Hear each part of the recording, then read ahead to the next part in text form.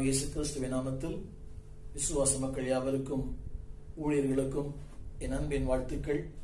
இந்த நிகழ்ச்சிகள் உங்களுக்கு ஆசீர்வாதமாக இருக்கும் என்று நம்புகிறேன். உங்களுடைய கருத்துக்களை எங்களோடு பகிர்ந்து கொள்ளுங்கள். ஒரு முறையும் சொல்லுகிறோம், இந்த நிகழ்ச்சிக்கு உங்களுடைய ஜெபத்தை அதிகமாய் நாடுகிறோம். இதுவரை இந்த நிகழ்ச்சியை சப்ஸ்கிரைப் பண்ணாதவர்கள் பக்கத்தில் இருக்கிற அந்த பெல் பட்டனை அழுத்தினால் எங்களுடைய எல்லா நிகழ்ச்சிகளும் உங்களுக்கு தங்கு தடையின்றி உங்களுக்கு அது வந்து சேரும். எங்கள் நோக்கமே இந்த செய்தி அநேகருக்கு ஆசீர்வாதம் இருக்க வேண்டும். இரண்டாவது, ஊழியர்கள் மற்றவர்களுக்கு இதை போதிக்க வேண்டும் என்பதற்காகவே தேவன் தந்த வெளிச்சத்தை கற்றுக்கொண்ட தேவன் பாடங்களை உங்களுடன் நான் பகிர்ந்து கொள்ளும்படி விரும்புகிறேன். இந்த நாளின் செய்தி மார்க்கு சுவிசேஷம் 1 அதிகாரம் 41 வசனம். மார்க்கு சுவிசேஷம் 1 அதிகாரம் 41 வசனம். இந்த வசனம் இப்படி சொல்கிறது: இயேசு மனதுருகி கையை நீட்டி அவனை தொட்டு, எனக்கு சித்தம் உண்டு, சுத்தமாகு என்றார். திரும்ப படிக்கிறேன். அப்பொழுது குஷ்டரோகி ஒருவன் அவரிடத்துல வந்து அவருக்கு முன்பாக முழங்கால் படியிட்டு, உமக்கு சித்தமானால் என்னை சுத்தமாக்க உம்மால் ஆகும் என்று வேண்டிக் கொண்டான். 41 வசனம். இயேசு மனதுருகி கையை நீட்டி அவனை தொட்டு, எனக்கு சித்தம் உண்டு, சுத்தமாக என்றார். இந்த நாளிலே அன்பான கர்த்தருடைய பிள்ளைகளே, இந்த செய்தியின் தலைப்பு இயேசுவின் தொடுதல். ஆண்டவர் ஒரு மனிதனை தொடும்போது அவனுக்குள்ள ஏற்படுகிற மாற்றங்கள். அன்பானவர்களே, ஆண்டவர் எந்த மனிதனை தொடுகிறாரோ ஆழ்தத்துவம் மாறுகிறது, சுபாவங்கள் மாறுகிறது, அவனுடைய அடிப்படை காரியங்களே மாறுகிறது. அன்பானவர்களே, உங்களையும் என்னையும் ஒரு காலத்தில் ஆண்டவர் தொட்டார். உங்களோடு பேசுகிற என்னை என்னுடைய வாலிப பிராயத்தில், என்னுடைய 17வது வயதிலே இயேசு என்னை தொட்டார். அவருடைய தொடுதல் என் வாழ்க்கையை மாற்றிற்று, எண்ணங்களை மாற்றிற்று, சுபாவங்களை மாற்றிற்று, என் வாழ்க்கையின் பாதையை மாற்றிற்று, என் வாழ்க்கையின் பயணங்களை மாற்றிற்று. குறிக்கோள் இல்லாத ஒரு வாழ்க்கையிலே ஒரு குறிக்கோளை தந்தது. அர்த்தமற்ற வாழ்க்கையிலே அர்த்தத்தை தந்தது. இதுவரைக்கும் நான் என்னுடைய என் நிலை மாறி, அன்பானவர்களே, அதாவது ஆத்துமாக்கள், ஜனங்கள், அதாவது மற்றவர்கள் என்கிற ஒரு மேலான சிந்தையை எனக்குள்ளே தந்தது. என்னுடைய விளைவுதான் இந்த நாளிலே தாய் தகப்பனற்ற ஏறக்குறைய 2000 பிள்ளைகளை வளர்த்து ஆளாக்க ஆண்டவர் கிருபை கொடுத்தார். முதலாவது, என் நோக்கம், என் சித்தம், என் வாழ்வு, நான், என்னுடைய இந்த நிலைகள் மாறி, அதாவது பவுலடியான் சொன்னது போல, அதாவது சுய சித்தம் மாறி தேவ சித்தம் செய்கிற ஒரு மிகப்பெரிய வாய்ப்பு. எந்த சவுல் ஜனங்களை கொலை செய்ய வேண்டும் என்று விரும்பினானோ அந்த சவுலை இயேசு ஆண்டவராலே தொட்டார். அவன் சொன்ன ஒரு வார்த்தை, இதுவரையும் சுயசித்தம் செய்த மனிதன். அவன் சொன்னான், அப்போஸ்தலர் நடவடிக்கைகள் 9 அதிகாரத்திலே, தேவனே, நான் என்ன செய்ய நீர் சித்தமா இருக்கிறீர்? உண்மையான ரட்சிப்பு என்னவென்றால், அன்பானவர்களே, சபை மாற்றமல்ல, பெயர் மாற்றமல்ல, உடை மாற்றமல்ல, சுய சித்தத்தை விட்டு தேவ சித்தம் செய்வது. The will of God, will of man became a will of God. Self will became God's will. என்றைக்கு சுய சித்தத்தை விட்டு தேவ சித்தம் செய்கிறோமோ அதுதான் ரட்சிப்பு. தேவனுடைய தொடுதல் சுயத்தை மையமாய் கொண்ட வாழ்க்கையை மாற்றி கிறிஸ்துவை மையமாய் கொண்ட வாழ்க்கையை தருகிறது. இன்றைக்கு அனைவருடைய வாழ்க்கையில சுய மையத்தில் இருக்கிறது, கிறிஸ்து விளிம்பில் இருக்கிறார். ஆனால் என்றைக்கு இயேசு தொடுகிறாரோ, என்றைக்கு ஆண்டவர் வாழ்க்கையை தொடுகிறாரோ, அன்றைக்கு அன்பானவர்களே அவர் மையத்தில் வந்து விடுகிறார், சுயம் விளிம்பிலே சென்று விடுகிறது. நாளிலே அதை விளக்குகிற ஒரு செய்தித்தான் மார்க்கு சுவிசேஷம் 1 அதிகாரம் 41 வசனம். யார் இந்த மனிதன்? இவனை குறித்து அதாவது நம்ம எல்லாரும் தெரிந்தது, is a hopeless man and helpless man. உதவியற்றவன், நம்பிக்கையற்றவன், சொந்த உறவுகளால், சொந்த குடும்பத்தால் அவன் புறக்கணிக்கப்பட்டவன். He was despised by the society. அவனுக்கென்று எதிர்காலம் இல்லை, அவனுக்கென்று வாழ்க்கை இல்லை, வாழ்க்கையே ஒரு கேள்விக்குறி. அவன் பிறவியிலேயே இப்படி பிறந்தானா, இல்லையே இடையிலே இப்படி ஆனானா தெரியாது. ஆனால் எப்படி ஆனாலும் சொந்த குடும்பத்தாலே, சொந்த தாய் தகப்பனாலே புறக்கணிக்கப்பட்டவன். அன்பு கூற ஆட்கள் இல்லை, அவனை அரவணைக்க ஆட்கள் இல்லை, அவனுக்கு ஆதல் சொல்ல ஆட்கள் இல்லை. அப்படிப்பட்ட ஒருவனை ஒரு நாளிலே இயேசு கண்டார். வேதம் சொல்லுகிறது, அப்பொழுது ஒரு குஷ்டரோகி ஒருவன் அவரிடத்துல வந்து அவருக்கு முன்பாக முழங்கால் படியிட்டு, அன்பானவர்களே, இந்த நாட்களிலே இது இன்றைக்கு தீண்டத்தகாத, தூரமாய் விலகி ஓடுகிற ஒரு வியாதியாக அன்றைக்கும் இருந்தது, இன்றைக்கும் இருந்தது. இந்த காலகட்டத்தில் நாம் வசிக்கிற இந்த காலகட்டத்தில் அரசாங்கம் சொல்லுகிற அந்த வார்த்தை என்னவென்றால், விலகி இரு, தனித்திரு. அன்பார்களே, அப்படியானால் அந்த நாட்களிலே இதுதான் மக்களுக்கு சொல்லப்பட்டது, விலகி இரு, அவளை தொடாதே, அவளை தீண்டாதே, அவர்களுக்கு ஆலயத்திற்குள் வருவதற்கு அனுமதி இல்லை, சொந்த குடும்பங்களிலே உறவு பாராட்ட அவளுக்கு அந்த விதமான உரிமை இல்லை. உரிமை இல்லாதவர்கள், உறவுகள் இல்லாதவர்கள், தூக்கி எறியப்பட்டவர்கள், அன்புக்காக ஏங்கினவர்கள், ஆனால் அன்பு கூற ஆட்கள் இல்லை. அப்படிப்பட்ட ஒருவனை வேதம் சொல்கிறது இயேசு மனதுருகி. நான் கொஞ்ச நாளுக்கு முன்பாக ஒரு புஸ்தகத்திலே ஒரு கேள்வி பதிலை வாசித்தேன். அந்த கேள்வி பதிலே ஒருவன் கேட்டிருக்கிறார், மனிதன் எப்போது தெய்வமாகிறான்? அந்த கேள்விக்கு அந்த ஆசிரியர் பதில் சொல்லுகிறார், அதாவது இது நடந்த ஒரு சம்பவம். காலம் சென்ற மக்கள் திலகம் எம்ஜிஆர் அவர்கள் ஒரு குஷ்டரோகியை தொட்டு அவன் அணைத்துக் கொண்டாராம். அந்த ஆசிரியர் சொல்லுகிறார், அப்பொழுது அந்த தலைவர் தெய்வமாகிறார். யோசித்து பாருங்கள் அன்பார்களே, அது எப்படி வேண்டுமா செய்யப்படலாம், விளம்பரங்களுக்காகவோ ஏதோ ஒன்று புகழுக்காக செய்யப்படலாம். ஆனால் அன்பார்களே, ஒரு மனிதன் எப்பொழுது தெய்வமாகிறான்? தீண்டப்படாத ஒருவனை தன் பக்கம், அதாவது அணைக்கும் போது, அரவணைக்கும் போது, அன்பு கூறும் போது, அவனோடு ஆதரவாய் பேசும் போது. நான் சொல்ல விரும்புகிற முதல் குறிப்பு என்னவென்றால், இயேசு மனதுருகி கையை நீட்டி அவனை தொட்டார். ஒரு 5 குறிப்புகளை நான் செய்தி என்னவென்றால், அதாவது the revealing touch, கிறிஸ்துவின் தொடுதல் என்ன செய்யும்? நம்பர் 1, அதாவது கிறிஸ்துவின் தொடுதல் அன்பானவர்களே, இட் ரிவீல்ஸ் இஸ் சிம்பத்தி, அவருடைய மனதுருக்கத்தை உங்களுக்கும் எனக்கு வெளிப்படுத்துகிறது. யோசித்து பாருங்கள், அவருக்கு பின்னாக திரளான கூட்டங்கள், இந்த மனிதனாலே அவருக்கு எந்த பயனும் இல்லை. ஆனால் அன்பானவர்களே, கேட்பாரற்றவனாய், நாதியற்றவனாய், உதவியற்றவனாய், திரும்ப சொல்லுகிறேன், the touch of Christ reveals his sympathy, அவருடைய மனதுருக்கத்தை வெளிப்படுத்துகிறது. திருமறை முழுவதுமாக இயேசு திரளான ஜனங்களை கண்டு மனதுருகினார். அவர் யார் என்றால், மனதுருக்கமுள்ள ஆண்டவர். உனக்காக பரிதபித்து ஒன்றையும் ஒருவரும் உனக்கு செய்ய பிரியமில்லாத போது உன்னை தேடி வந்து உன்மேல் மனதுருகிற ஒரு ஆண்டவர். இந்த வார்த்தை வேதம் முழுவதும் அடிக்கடி சொல்லப்பட்டிருக்கிறது. 4 சுவிசேஷங்களிலேயும், அதாவது பழைய ஏற்பாட்டிலேயும், எசேக்கியேல் 16ஆம் அதிகாரத்திலேயும் இந்த வாக்கு சொல்லப்பட்டிருக்கிறது. அவர் உன்மேல் மனதுருகிறவர். உன் இல்லாமையை பார்த்து, உன் வெறுமையை பார்த்து, உன் வேதனையை பார்த்து, இந்த உலகம் இல்லாமையும் வெறுமைகளையும் வியாதியையும் பார்த்து பரிகசிக்கிற உலகம். நமக்கு தெரிந்த ஒரு பாடல், கடனாளியாய் நான் இருந்தால் என் கடன்களை சொல்லி சொல்லி சாகடிப்பார்கள், நோயாளியாய் நான் இருந்தால் என் நோய்களையே சொல்லி சொல்லி என் நோகடிப்பார்கள். இப்படிப்பட்ட உலகத்திலே என் தவறுகளை சொல்லி குற்றப்படுத்துகிற உலகத்திலே, விழுந்து போனவனை கல்லறுகிற உலகத்திலே, மடங்கடிக்கப்பட்ட யாவரையும் அவர் தூக்கி எடுக்கிற ஒரு தெய்வம். அன்பார்களே, நீங்கள் மனிதர்களால் ஒடுக்கப்படும் போது உங்களை தூக்கி எடுக்கிற ஒரு ஆண்டவர் இயேசு கிறிஸ்து. உண்மையிலே சொன்னால் இவர்தான் உண்மையாகவே தாழ்த்தப்பட்டவர்களுக்காக குரல் கொடுக்கிற ஒரு மாபெரும் தலைவர். இந்த வேதம் சொல்கிறது, அவர் மனதுருகின் அவர் அவனை தொட்டார். அந்த தொடுதலே முதலாவது என்ன வெளிப்படுகிறது? அவருடைய மனதுருக்கம் வெளிப்படுகிறது.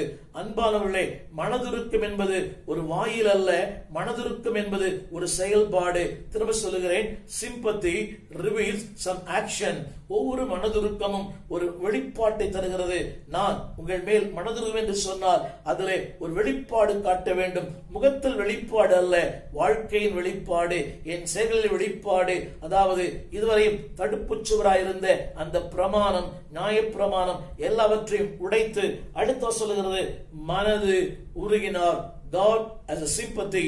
அன்பானவர்களே, இந்த நாளிலே என் செய்தியை கேட்டுக்கொண்டிருக்கிற என் அன்பு தேவ பிள்ளையே, உன் நிலைகள் எனக்கு தெரியாது, உன் சூழ்நிலைகள் எனக்கு தெரியாது, நீ கடந்து போகிற வேதனையும் நீ கடந்து போகிற கண்ணீரும் தெரியாது. இந்த உலகத்திற்குள்ளே அன்பானவர்களே, யாரிடத்திலே பரிதாபத்திற்காக போகிறோமோ வெளியரங்கமாக அவர்கள் சொல்லுவார்கள் பாவம், ஆனால் உள்ளுக்குள்ளே அவர்களுக்கு மிகப்பெரிய சந்தோஷம். ஏனென்றால் அவர்கள் நினைத்ததெல்லாம் அதாவது நடந்து விட்டது. உங்களை பழி வாங்க வேண்டும், நீங்கள் துன்பப்பட வேண்டும், நீங்கள் பாடுபட வேண்டும், இது உள்ளூர எண்ணம். ஆனால் வெளியே உங்களுக்காக பரிதபிப்பது போல ஒரு பாவனை, அல்லாவிட்டால் ஒரு பரிதாபத்தின் குரல், ஒரு ஊச்சு கொட்டுவார்கள். ஆனால் உள்ளத்துக்குள்ளேயோ மகிழ்ந்து கழிகிற உலகம். திரும்ப சொல்லுகிறேன், உலகத்துக்குள்ளே சென்றால் பரிதாபம் கிடைக்கும், இயேசுவிடத்திலே வந்தால் பரிகாரம் கிடைக்கும். என் அன்பு தேவ பிள்ளையே, உலகத்திலே சொல்லி சொல்லி நீ சோர்ந்து போயிருக்கலாம், பதில் கிடைக்காமல் இருக்கலாம்.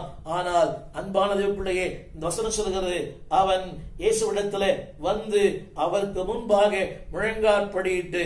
நாளிலே என் செய்தியினுடைய முதல் கருத்து என்னவென்றால், come with all your problem before Jesus. உன்னுடைய பிரச்சனைகளை அவருக்கு முன்பாக வை. அன்பான பிள்ளையே, அவருக்கு எல்லாம் தெரியும், but still he wants to know from your lips. உன்னுடைய உதடுகள் மூலமாக, உன் வார்த்தைகள் மூலமாக அவர் உன்னுடைய விருப்பத்தை கேட்கும்படி விரும்புகிறார். அவர் சொன்ன அவர் வார்த்தை, முதலாவது ஆரம்பத்தில் சொன்னேன், கிறிஸ்துவின் தொடுதல் எதை வெளிப்படுத்துகிறது? கிறிஸ்துவின் தொடுதல் மனதுருக்கத்தை வெளிப்படுத்துகிறது. அன்பான தேவ பிள்ளையே, the sympathy leads into action. அதாவது மனதுருக்கம் ஒரு செயல்பாட்டை காண்பிக்கிறது. அது எப்படி வேண்டுமா இருக்கலாம். அன்பானவர்களே, ஒருவர் மேல் மனதுரையான சொன்னார், அவர் மேல் அணைத்துக் கொள்வது, அவர் மேல் தோல் மேல் கை போடுவது, அன்பான வார்த்தைகளை பேசுவது, அவருக்கு முடிந்த அளவுக்கு ஏதாயிலும் உதவி செய்வது. இன்றைக்கு வார்த்தைகளால் பேசுகிற மக்கள் ஏராளம். ஆனால் வார்த்தைகளால் பேசுகிறவர்கள் வாழ்க்கையிலே எதையும் செயல்படுத்தவில்லை. எனவேதான் திருமறை சொல்கிறது, உங்கள் கிரியை இல்லாத உங்கள் விசுவாசம் செத்ததாயிருக்கிறது. இவருனை பார்த்து, அதாவது நீ குளிர்காய், நீ பசியார் என்று சொன்னால் அது வார்த்தை அல்ல. அழகான வார்த்தைகளை பேசலாம், அடுக்குமொழி வார்த்தைகளை சொல்லலாம், வாக்குறுதிகளை அள்ளித்தளிக்கலாம். ஆனால் என்றைக்கு அதை செயல்படுத்துகிறோமோ அன்றைக்குத்தான் நீங்களும் நானும் உண்மையான கர்த்தருடைய பிள்ளைகள். அதுதான் நம்முடைய ஆவிக்குரிய லட்சணங்கள். இந்த அநேகரை பார்க்கிறேன், அழகாய் ஜெபிக்கிறார்கள், அழகாய் பாடுகிறார்கள், அழகாய் விமர்சனம் சொல்லுகிறார்கள். ஆனால் வாழ்க்கையிலே செயல் என்பது சற்று கடுகளவும் இல்லை. எனவே தான் பக்தன் சொன்னார், இன்றைய கிறிஸ்தவர்களுக்கு வாழ்க்கைக்கும் வார்த்தைக்கும் சம்பந்தமே இல்லை. There is a vast gap between the Christian talk and Christian walk. அன்பான தேவ பிள்ளையே, வார்த்தை தான் வாழ்க்கை, வார்த்தை தான் வாழ்க்கை, வாழ்க்கை தான் வார்த்தை. ஒரு சின்ன கேள்வி, இத்தனை ஆண்டுகாலம் சபைக்கு போகிறீர்களே, உடைய வாழ்க்கையிலே மனதுருக்கம் இருக்கலாம். அந்த மனதுருக்கத்தை என்றைக்காயும் செயலிலே காண்பித்திருக்கிறீர்களா? ஆரம்பத்திலே சொன்னேன், சொல்லுவது எல்லாருக்கும் சுலபம், ஆனால் அந்த சொன்னதை வாழ்க்கையிலே செயல்படுத்துவது மிக கடினம். இயேசு சொல்லுகிற மட்டுமல்ல, அதை செயல்படுத்துகிறவர். அவர் செய்தியை மட்டும் சொல்லவில்லை, அவரே ஒரு செய்தியாய் மாறினார். புரியும் நினைக்கிறேன். He is not a messenger, he is the message. திரும்ப சொல்லுகிறேன், என்னை கேட்டுக்கொண்டிருக்கிற அன்பு ஊழியர்களே, நீங்கள் செய்தியாளராக இருக்க வேண்டாம், நீங்களே ஒரு செய்தியாயிருங்கள். இதுதான் என்னுடைய ஆசை, என்னுடைய ஆதங்கம். நான் செய்தியாளனாய் இருக்க விரும்பவில்லை.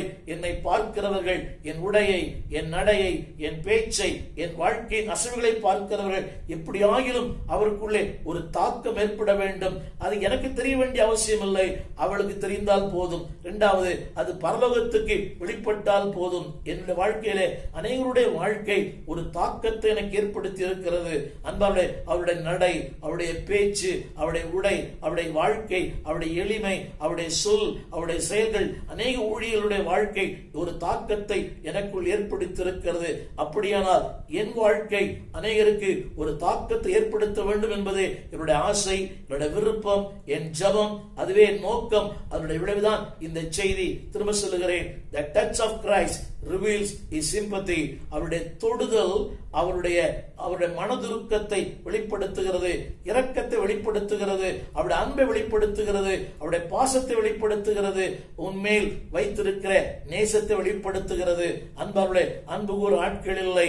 இன்றைக்கு யோசித்து பாருங்கள், ஒரு காலத்திலே நாம் என சொன்னவர்கள், உங்களை வாயாறு புகழ்ந்தவர்கள், உங்களை வானலாவி உயர்த்தினவர்கள், இன்றைக்கு எங்கே? ஒரு சின்ன பிரச்சனை வரும்போது, சின்ன போராட்டம் வரும்போது, ஒரு சின்ன நிமிஷம் வரும்போது ஓடி ஒளிகிற கூட்டம்.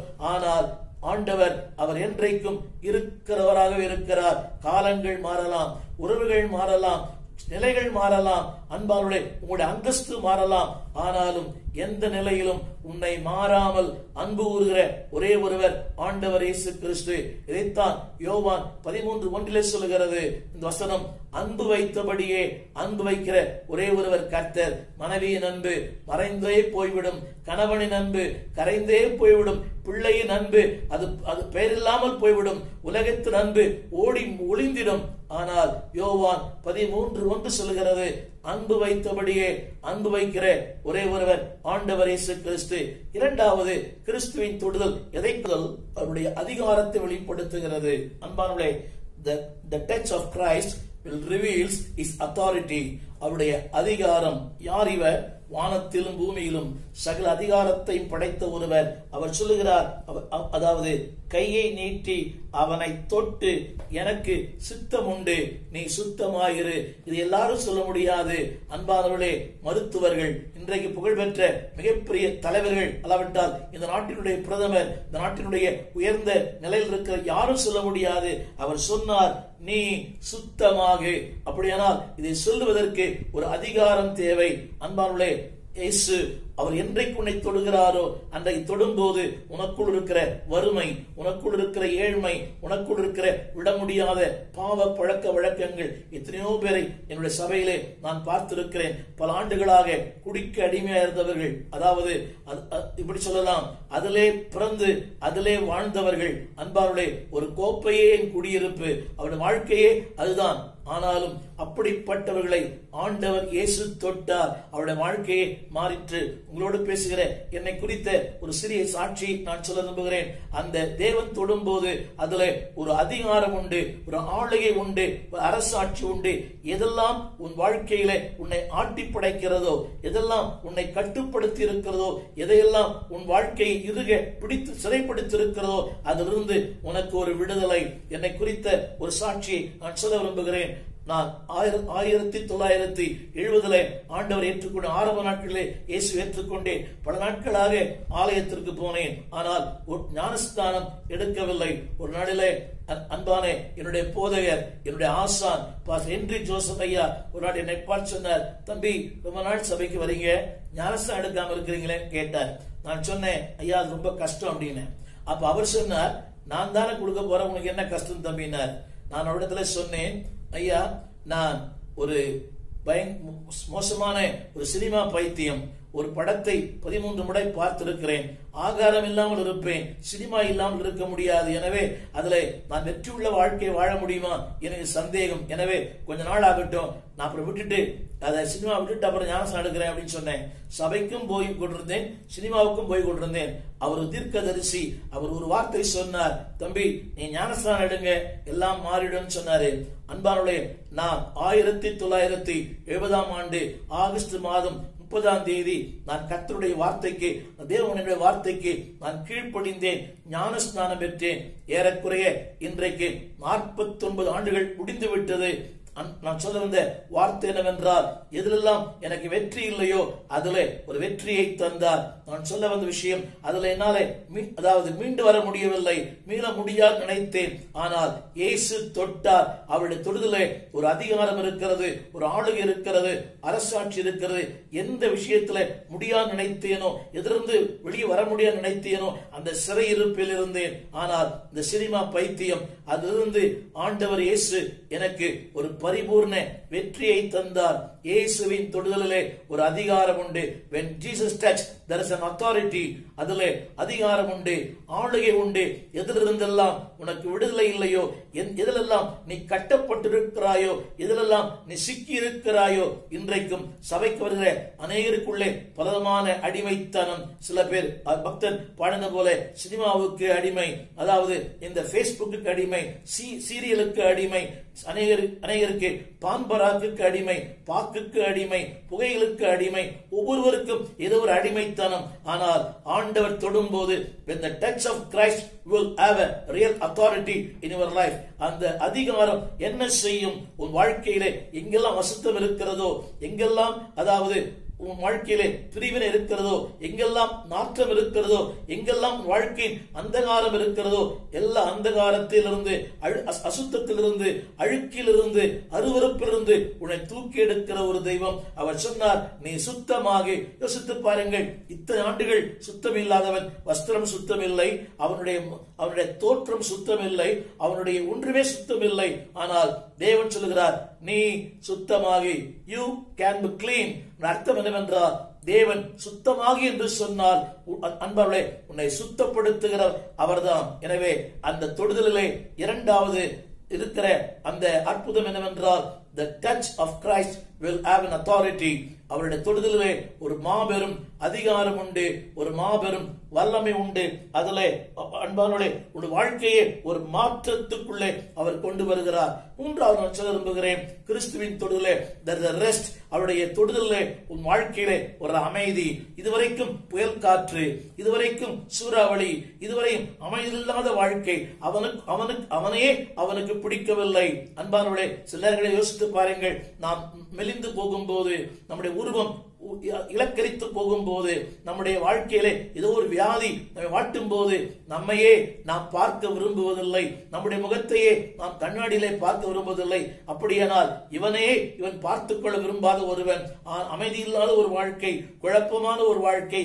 ஏன், எதற்கு, எப்படி?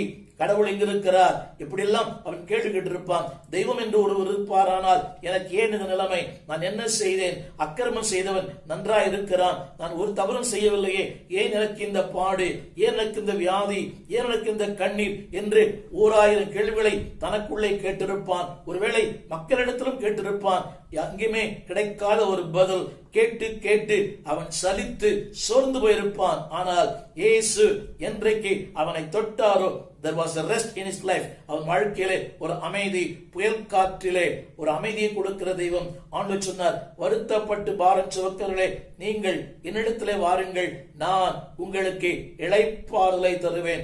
அன்பானவர்களே, அதுவரைக்கும் அவனுக்கு இளைப்பாறுதல் இல்லை. யோசித்து பாருங்கள், அந்த வழி அருகே பிச்சை கேட்கிற ஒரு வாழ்க்கை, அன்றாட அந்த நாளை தொடங்கி அந்த நாளை முடிக்கிற ஒரு பெரிய பாடு, சின்ன சின்ன தேவைக்கும் அடுத்தவர்களை நோக்கி பார்க்கிற கையேந்துகிற ஒரு வாழ்க்கை, அமைதல் இல்லை, இளைப்பாறுதலை. அவன் எங்கே தூங்கினான், எங்கே குளித்தான் தெரியாது, எல்லாமே வழி அருகே, ரெஸ்ட்லெஸ் லைஃப். ஆனால் இயேசு என்றைக்கு அவனை தொட்டாரோ, வேதம் சொல்லுகிறது, அடுத்த வார்த்தை, அவர் சொன்னபடியே குஷ்டரோகம் அவனை விட்டு நீங்கி அவன் சுத்தமானான். யோசித்து பாருங்கள் அன்பானவர்களே, there was a rest, real rest in his life. அவன் வாழ்க்கையிலே ஒரு மாபெரும் அதாவது இளைப்பாறுதல். இன்றைக்கு அந்த ரெஸ்ட் என்ற வார்த்தையினுடைய பொருள் இதுதான். எல்லாரும் தவறாக அநேகர் இப்படி சொல்லுகிறார்கள், வருத்தப்பட்டு பாரம் சுமக்கிறவர்களே, என்னிடத்திலே வாருங்கள், நான் உங்களுக்கு இளைப்பாறு தருவேன். இளைப்பாறுதல் என்பது அன்பானவர்களே ஒரு பாயும் தலையணையும் அல்ல.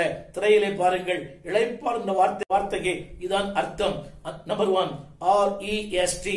அர்த்தம் என்னவென்றால், R represent righteousness of God, E represents the earnestness of God, S represent the strength of God, T represent the truth of God.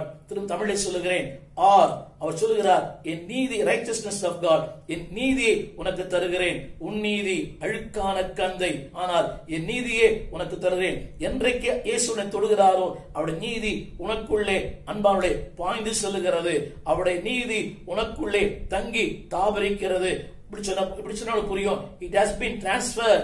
அவரிடத்திலிருந்த நீதி உனக்குள்ளே வந்து அங்கே சங்கமம் ஆகிறது. இரண்டாவது சொல்ல விரும்புகிறேன், earnestness, உண்மை, அதாவது அவருடைய உண்மையும் நீதியும் உன்னை சூழ்ந்து கொள்ளும். earnestness of God, என்னுடைய உண்மையின்படியே உன்னை பாதுகாப்பேன், தற்காப்பேன், பயன்படுத்துவேன், உன்னை உயர்த்துவேன். இதான் அந்த earnestness of God. அவர் உண்மை உள்ளவர். என் உண்மையின்படி என்னை பாதுகாப்பதில்லை, என் உண்மையின்படி என்னை ஆஸ்வதிப்பதில்லை. அவருடைய உண்மையின்படியும் அவருடைய உத்தமத்தின்படியும் அவருடைய கிருபையின்படியுமே, அதாவது என்றைக்கு தேவன் தொடுகிறாரோ அவருடைய நீதி உனக்கு சொந்தமாகும். என்றைக்கு தேவன் தொடுகிறாரோ அவருடைய உண்மை உனக்கு சொந்தமாகும். மூன்றாவது, எஸ் ஸ்ட்ரென்த் ஆஃப் காட், அவருடைய பலனை உனக்கு தருகிறார். நேற்று வரையும் அன்பானுடைய யோசித்து பாருங்கள், அந்த குஷ்டரோகி பலவீனமான ஒருவன், எண்ணங்களிலே பலவீனம், சரீரத்திலே பலவீனம், வாழ்க்கையிலே பலவீனம், அவனுடைய உருவத்திலே பலவீனம். அடுத்த வார்த்தை அவன் உடனே அடுத்த வார்த்தை சொல்கிறது, இப்படி அவர் சொன்ன உடனே குஷ்டரோகம் அவனை விட்டு நீங்கி அவன் சுத்தமானான். ஒருவேளை படித்துக் கொண்டே போகலாம், ஒரு பாடம் போல, அல்லாவிட்டால் ஒரு கதை போல. சரி யோசித்து பாருங்கள், இத்தனை நீண்டகால பிரச்சனை, நீண்ட காலமாக தீர்வே இல்லாத உன் வாழ்க்கைக்கு ஒரு தீர்வை கொடுப்பது இயேசுவின் தொடுதல். அதாவது அன்சால்வ் ப்ராப்ளம், தீர்க்கப்பட முடியாத உன்னுடைய பிரச்சனை, அன்ஆன்சர்ட் பிரேயர், பதில் பெறாத உன் ஜெபங்களுக்கெல்லாம் அன்பான தேவ பிள்ளையே அவருடைய தொடுதல் ஒரு மாபெரும் பதிலை தரும். அடுத்தபடி சொல்ல விரும்புகிறேன், S strength of God. Tree என்பது ட்ரூத் ஆஃப் காட், அவர் சத்தியத்தையும் அவருடைய உண்மையும் நீதியும் உனக்கு வெளிப்படுத்துவார். அன்பானவர்களே, நான் ஒரு கிறிஸ்தவ குடும்பத்திலே பிறந்து வளர்ந்தவன் அல்ல. என்னுடைய தாய் தகப்பன் அன்பானவர்களே 13 ஆண்டுகள் கிறிஸ்துவ ஏற்றுக்கொண்ட ஒரே காரணத்தினாலே நான் வீட்டை விட்டு புறக்கணிக்கப்பட்டேன். இந்த வேதங்கள் கொளுத்தப்பட்டது. ஆனால் ஒன்று தெரியும், ஆண்டவர் இயேசு என்றைக்கு என்னை தொட்டாரோ சத்தியத்தை அவர் கற்றுக் கொடுத்தார். திரும்ப சொல்லுகிறேன், இறையர் கல்லூரி அந்த வாய்ப்பு எனக்கு இல்லை. அன்பானவர்களே, வேதாம பள்ளி வாய்ப்பு எனக்கு கிடைக்கவில்லை. ஆசைப்பட்டேன், ஆனால் வாய்ப்பு இல்லை. நான் சொல்ல விஷயம் என்னவென்றால், தேவன் உங்களை தொடும்போது he will reveal his truth, அவருடைய சத்தியத்தையும் அவருடைய நீதியும் அவருடைய உண்மையும் அவருடைய பலத்தையும் உங்களுக்கு வெளிப்படுத்துவார். இதைத்தான் ரெஸ்ட் என்ற வார்த்தையினுடைய பொருள், REST. திரும்ப சொல்லுகிறேன், righteousness of God, earnestness of God, yes strength of God, truth of God. இயேசு உன்னை தொடும்போது அன்பான தேவ பிள்ளையே அவருடைய இளைப்பாறுதலை, அமைதியை, அவருடைய மகிழ்ச்சியை உனக்கு சொந்தமாக்குகிறார். நான்காவதாக, தொடுதல் உன் வாழ்க்கையை நீ இருக்கிற நிலையிலிருந்து உன்னை தூக்கி எடுக்கும். The touch of Christ will reveal the uplifting. உன்னை தூக்கி எடுக்கிற ஒரு தெய்வம் அவர். திரும்ப சொல்லுகிறேன், உன்னை தூக்கி எடுக்கிற தெய்வம். சமுதாயத்திலிருந்து நீ எந்த நிலையில் இருக்கிறாயோ அதிலிருந்து உன்னை தூக்கி எடுக்கிற ஒரு தெய்வம். இதைத்தான் யோபு பக்தன் இப்படி சொல்லுகிறான், மனுஷரால் ஒடுக்கப்படும் போது நீ அவர்களை பார்த்து திடப்பட கடவே. யோபின் புஸ்தகம் 22ஆம் அதிகாரம் 25 சொல்கிறது. யோபின் புஸ்தகம் 25:22 தமிழ் வேதத்திலே மனுஷர் ஒடுக்கப்படும் போது, ஆங்கில வேதத்திலே மனுஷரால் நீங்கள் ஒடுக்கப்படும் போது அவர் சொல்லுகிறாராம், திடப்பட கடவர்கள். அடுத்து ஆண்டவர் சொல்ல, தாழ்ந்தோர் ரட்சிக்கப்படுவார்கள். ஆங்கில வேதத்திலே எழுதப்பட்டிருக்கிறது, God will lift the downtrodden. யாரெல்லாம் இந்த பூமியிலே தாழ்த்தப்படுகிறார்களோ, சூழ்நிலையினால், சந்தர்ப்பத்தினால், வியாதியினால், வறுமையினால், இல்லாமையினாலே, தவறான நிலைகளினாலே, அன்பானவர்களே, யாரெல்லாம் இந்த பூமி நம்பர் 1 ஒடுக்கப்படுகிறவர்கள், நம்பர் 2 தாழ்த்தப்படுகிறவர்கள், மனிதர்களால் ஒடுக்கப்படுகிறவர்கள், மனிதர்களால் தாழ்த்தப்படுகிறவர்கள், சிறுமைப்படுத்தப்படுகிறவர்கள். தேவன் சொல்கிறார், அப்படிப்பட்டவர்களை யோபு சொல்லுகிறார் 22ஆம் அதிகாரம் 23ஆம் வசனத்திலே, கர்த்தர் அவர்களை தூக்கி எடுக்கிறாராம். இரண்டாவது, ரட்சிக்கிறார். 2 வார்த்தைகள் சொல்லுகிறார். ஒன்று, அவர்களை திடப்படுத்துகிறார். யோபு 22:28 அவர்களை திடப்படுத்துகிறார். இரண்டாவதாக அவர்களை தேவன் ரட்சிக்கிறார், பாதுகாக்கிறார், பராமரிக்கிறார், தூக்கி எடுக்கிறார். அன்பான தேவ பிள்ளையே, வசனம் இப்படி சொல்லுகிறது. இந்த மார்க் சுவிசேஷம் 1ஆம் அதிகாரம், இயேசு அவனை தொட்டார். தொட்டெடுத்து மட்டுமல்ல, God has uplifted him. அவனை தூக்கி எடுத்தார். எந்த உலகம் அவனை தலைகுனிந்து பார்த்ததோ அதே உலகம் அவன் அண்ணாந்து பார்த்தது. அது மட்டுமல்ல, அந்த வசனம், அடுத்த வசனம் சொல்லுகிறது, அவன் அவருக்கு பின் சென்றான். அடுத்த வார்த்தை, அதாவது அந்த வசனம் இப்படி சொல்லுகிறது, 45 வசனத்திலே அவனோ புறப்பட்டு போய் இந்த சங்கதி எங்கு விளங்கும்படியாக பிரசித்தம் பண்ண தொடங்கினான். அன்பான கர்த்தருடைய பிள்ளையே, he became an evangelist. யோசித்து பாருங்கள், எங்கே இறையர் கல்லூரி படித்தான், எங்கே வேதாம் பள்ளி படித்தான், எங்கே டாக்டர் பட்டம், எங்கே ரெவரன், எங்கே பிஷப் இல்லை என்பார்களே. 45 சொல்லுகிறது அவனோ புறப்பட்டு போய். யோசித்து பாருங்கள், அவன் அனுப்பப்படவில்லை, யாரோ அவன் சொல்லவில்லை, அவன் என்று சொல்லப்படவில்லை, அவனோ ஆண்டவர், அதாவது ஒருவருக்கும் சொல்லாதபடி எச்சரிக்கை என்று சொன்னார். ஆனால் அவனுக்குள் இருந்த அந்த ஆதங்கம், அந்த அழுத்தம், அன்பார்களே, கிறிஸ்துவை உண்மையாக ஏற்றுக்கொண்ட ஆண்டவர், அதாவது ஒருவருக்கும் சொல்லாதபடி எச்சரிக்கை என்று சொன்னார். ஆனால் அவனுக்குள் இருந்த அந்த ஆதங்கம், அந்த அழுத்தம், அன்பார்களே, கிறிஸ்துவை உண்மையாக ஏற்றுக்கொண்டவர்கள் ஒரு நாளும் சும்மா இருக்க முடியாது. உண்மையான அழைப்பு பெற்றவர்கள் ஓய்ந்திருக்க மாட்டார்கள். இந்த காலகட்டத்திலேயும் அன்பான தேவ பிள்ளையே, அநேக ஊழியர்களுக்காக நான் ஆண்டவருக்கு நன்றி சொல்லுகிறேன். ஓயாமல் இந்த தொலைக்காட்சியில, அல்லாவிட்டால் இந்த யூடியூப்ல ஒவ்வொரு நாளும் 60 நாள் 70 நாள் பேசுகிற அந்த ஊழியர்களுக்காக ஆண்டவருக்கு நன்றி. அவளை குறித்து தவறான விளம்பரங்கள் நிறைய பேர் பேசுறாங்க. உங்களுக்கு வேலை இல்லை, சுய விளம்பரங்கள், ஷோ காட்டுறாங்க.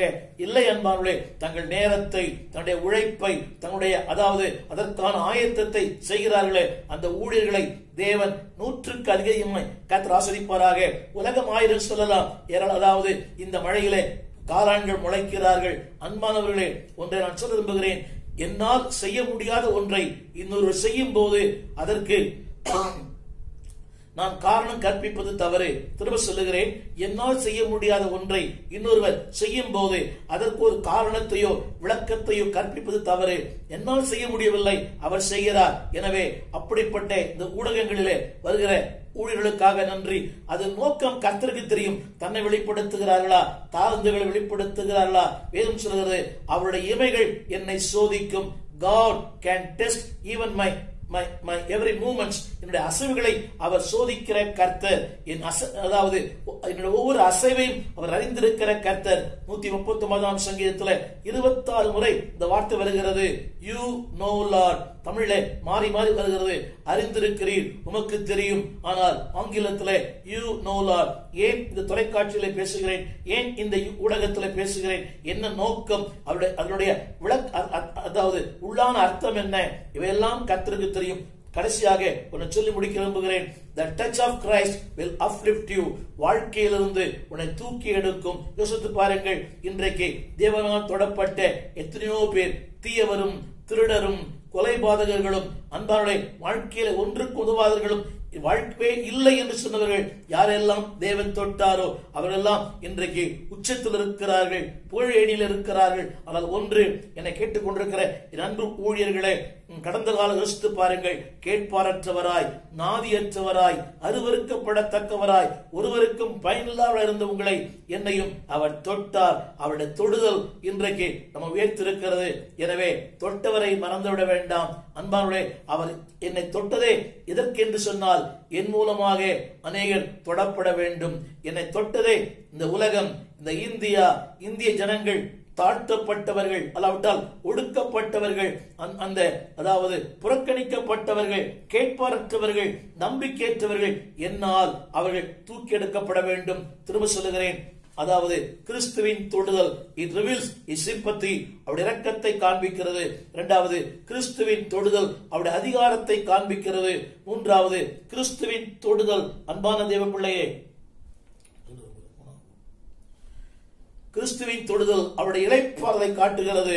கிறிஸ்துவின் தொடுதல், அவர் என்னை தூக்கி எடுக்கிறாரே, என்னை தூக்கி எடுத்து உயரங்களிலே, இதைத்தான் எபேசியர் வாசிக்கிறோம், உன்னதங்களிலே அவரோடு உட்காரும்படி, எங்கிருந்து அக்கிரமங்களினாலும் பாவங்களினாலும் மரித்திருந்த உங்களை அவரோடு கூட உட்காரும்படி அருள் செய்திருக்கிறார். இந்த நாளிலே என்னை கேட்கிற அன்பான தேவ பிள்ளையே, அவர் தொடும்படி அவருடைய கரத்திற்குள்ளே வருவாயானால், திரும்ப சொல்லுகிறேன், you cannot beyond his limitation, அவருடைய ஆளுகைக்குள்ளே வருவாயானால் உன்னை தொடுவார், உன் வாழ்க்கையை மாற்றுவார். ஆரம்பத்திலே சொன்னேனே, அவருடைய மனதுருக்கம், இரண்டாவது அவருடைய அதிகாரம், மூன்றாவது அவருடைய இளைப்பாறுதல், நான்காவது உன்னுடைய உயர்வு, அப்லிப்டிங், உன்னை தூக்கி எடுக்கிற அந்த உயர்வை தேவன் தந்து உன்னை ஆஸ்வதிப்பார். நீ யாரா இருந்தாலும் பரவாயில்லை, எந்த நிலையில் நான் இருந்தாலும் என்னை வெறுக்காதவர் இயேசு ஒருவரே.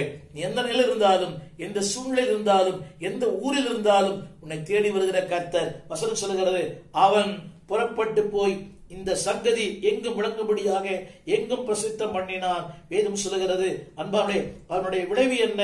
அநேகர் இயேசுவிடத்தில் வந்தார்கள். யோசித்து பாருங்கள், he became a popular evangelist, ஒரு பிரசித்தி பெற்ற சுவிசேஷகனாய் மாறினான். அன்பானவர்களே, விளம்பரங்கள் வேண்டாம், புகழ் வேண்டாம், பெயர் வேண்டாம், அதாவது இன்றைக்கு பட்டங்கள் வேண்டாம், எதுவுமே தேவையில்லை. ஜனங்கள் இயேசுவிடத்தில் வந்தால் போதும். அதுவே நம்முடைய ஆசை, அதுவே நம்முடைய நோக்கம், அதுவே நம்முடைய ஆதங்கம். தேவன் தாமே உங்களை தொட்டு நான் சொன்னது போல அவருடைய இளைப்பாறுதலையும், அவருடைய உயர்வையும், அவருடைய அதிகாரத்தையும், அவருடைய மனதுருக்கத்தையும் வாழ்க்கையில் வெளிப்படுத்துவாராக. உங்களுக்காக ஜெபிக்க விரும்புகிறேன். ஜெபிப்போம். நெஞ்சார அனைத்து முத்தங்கள் கொடுத்தொழிலாய் மாறிவிட்டீர். நன்றி ஆண்டவரே. ஒரு காலத்திலே பாவத்திலும் அக்கிரமத்திலும் உளையான சேற்றிலும் கேட்பாரற்றவர்களாய், நாதியற்றவர்களாய், உதவியற்றவர்களாய், அருவருக்கப்படத்தக்கவர்களாய் அலங்கோலமான வாழ்க்கை வாழ்ந்தோம். அலங்கோலமான வாழ்க்கை வாழ்ந்து எங்களை அலங்காரமான வாழ்க்கையை மாற்றினீரே. பிளாட்ஃபார்ம்ல இருந்து எங்களை ஊழியனாய் மாற்றினீரே. நாங்கள் கேட்ட வசனத்துல, அவனோ புறப்பட்டு போய் எங்கும் பிரசங்கம் பண்ண தொடங்கினான். அநேகர் அவரிடத்துல வந்தார்கள். What excellent statement. ஆண்டவரே, அவன் பின்னணி, அவன் படிப்பு, அவனோட அனுபவங்கள் ஒண்ணுமே தெரியாது. But a living testimony for Christ. உயிருள்ள தேவனுக்கு ஒரு உயிருள்ள சாட்சியாய் வாழ அவனை பயன்படுத்தினரே. அவன் பெயர் தெரியல, ஆனா there's a person. தேவனே, பெயரும் வேண்டாம், புகழும் வேண்டாம், கேள்விக்குறியா இருந்த ஒரு மனிதனை ஆச்சரியக்குறியாய் மாற்றினீரே. முடிந்து போன ஒரு வாழ்வை தொடக்கத்தின் வாழ்க்கையை மாற்றினரே. உமக்கு நன்றி. உம்முடைய கரங்களிலே எங்களை அர்ப்பணிக்கிறோம். தொடர்ந்து நடத்தும். உம்முடைய கிருபையும் உம்முடைய பலனை எங்கள் சொந்தமாய் மாறட்டும். இந்த செய்தி கேட்கிற ஒவ்வொருவரும், ஒரு யாரா இருந்தாலும், எந்த நிலையில் இருந்தாலும் தூக்கி எடுப்பீராக. உம்மால் தொடப்பட முடியாத நபர்கள் யாருமே இல்லை ஆண்டவரே. You can touch anyone. You can touch any place. நீர் செல்ல முடியாத, நீர் தொட முடியாத மனிதர்கள் யாருமே இல்லை. எந்த நபரையும் தொட முடியும், எந்த நபரையும் நீர் மாற்ற முடியும். எங்கள் தேசத்தை மாற்றும், எங்கள் ஜனங்களை மாற்றும். இந்த கொரோனாவிலே பாதிக்கப்பட்ட லட்சக்கணக்கான மக்களை தொடுவீராக. எங்கள் ஊழியர்களை தொடும், எங்கள் விசுவாச மக்களை தொடும், எங்கள் பிள்ளைகளை தொடும் ஆண்டவரே. எங்கள் தேசத்தை தொடுவீராக. 5 கண்ட மக்களை தொடுவீராக. There's uplifting, Lord. There's a rest. There's a sympathy. There's an authority. அதிகாரம் உள்ளவரே, ஆளுகை செய்கிற ஆவியானவரே, ஜனங்களை தொடுவீராக. இந்த கண்ணுக்கு தெரியாத வைரஸ் இருந்து ஜனங்களை பாதுகாப்பீராக. எங்களையும் குடும்பங்களையும் பாதுகாத்துக் கொள்ளும். இயேசுவின் பெற்ற நாமத்தில் எங்கள் நல்ல பிதாவே, ஆமென். இதன்படியே உங்களை நடத்துவார். உங்கள் கருத்துக்களை பகிர்ந்து கொள்ளுங்கள். நேரம் எடுத்து அதை செய்யுங்கள். அது எங்களுக்கு சற்று ஆறுதலாக இருக்கும். God bless you.